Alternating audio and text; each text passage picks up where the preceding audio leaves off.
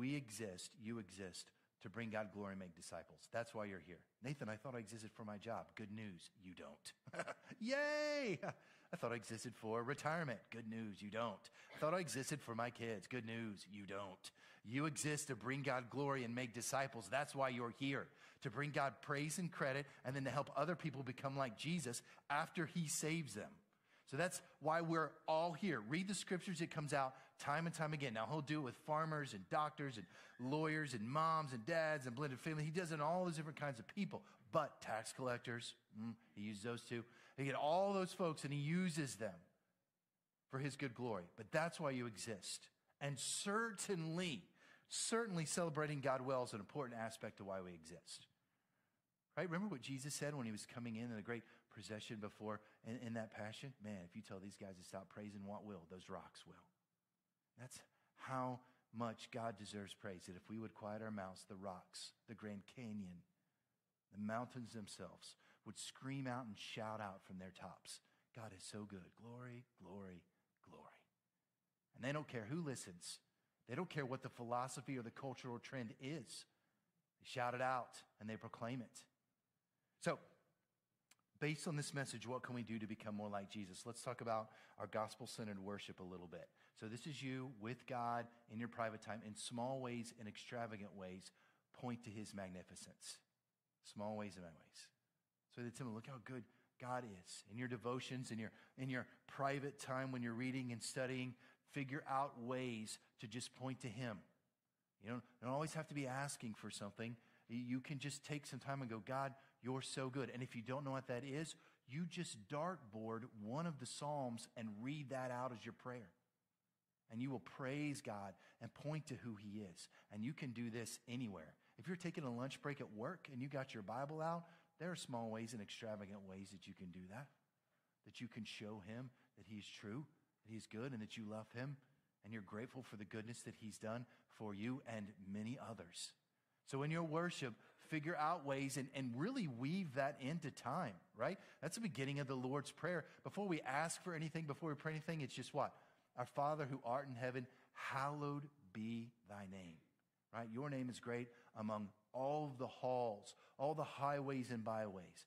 Your name is great. And we're just praising him in that before we do anything else. So I'd encourage you to find small ways and extravagant ways in your personal worship, which you should be having every single day with the Lord, to praise him and just point to his magnificence. I mean, it's unending. It's unending. Plus, you know what? It just gets you ready for heaven because we're going to be doing that a lot. So might as well, let's just start. Let's go ahead and start now. Let's talk about community. So this is when you're out with other people. This could be where you work, where you worship, where you live, where you recharge.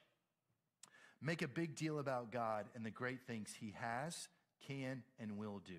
I mean, we could look back on this whole temple story and just tell story after story after story from Scripture about all that God's done. But when you're out in a community, make a big deal about him.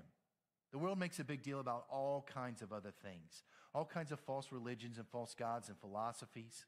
But you make a big deal. You prioritize him, right? And you just tell him. And it's simple.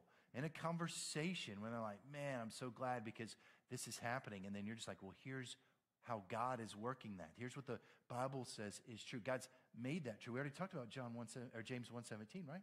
If every good and perfect gift is from above, then any goodness, anything perfect in anybody's life comes from him. It's a natural segue.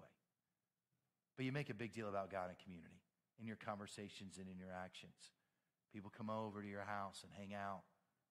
Everybody prays for food.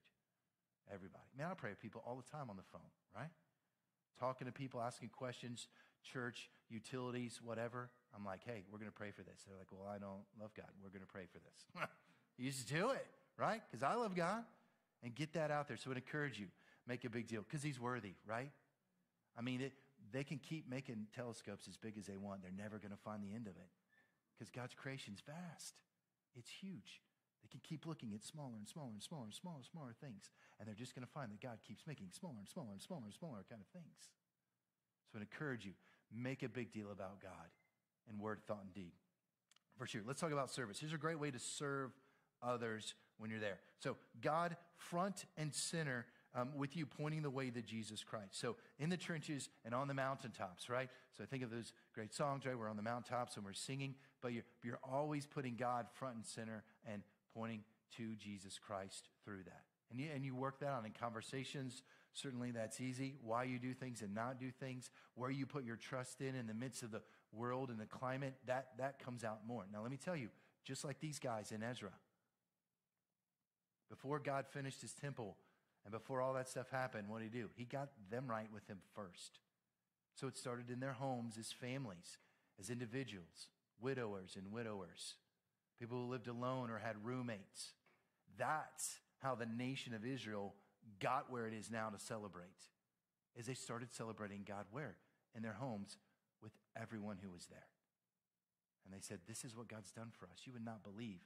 And my grandparents were in captivity for the rest of their natural life. And they talked about how one day we'd be set free by God and be in this place. And now we're here and God has done it.